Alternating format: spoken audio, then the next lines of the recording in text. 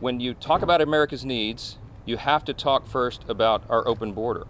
I've been, I believe, in maybe 20-something states over the last several weeks, going around the country, appearing at events with my colleagues, and we're hearing from the American people of all parties and all persuasions in all cities and all states who feel this acutely. They understand the catastrophe at the border is affecting everyone, and it is top of mind for all the American people for that reason. So I brought that issue up repeatedly today in that room and again one-on-one with the President. I think that's our responsibility to bring that up. The other big priority for our country, of course, is the funding of our government.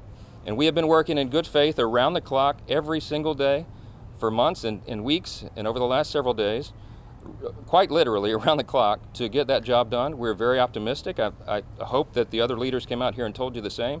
We believe that we can get to agreement on these issues and prevent a government shutdown, and that's our first responsibility.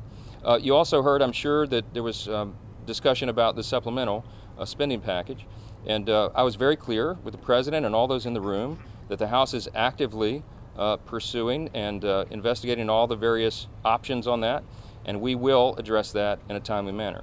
But again, the first priority of the country is our border and making sure it's secure.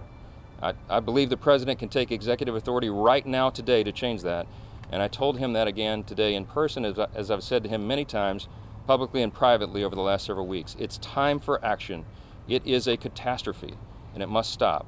And we will get the government funded, and we'll keep working on that. So we'll have more for you soon.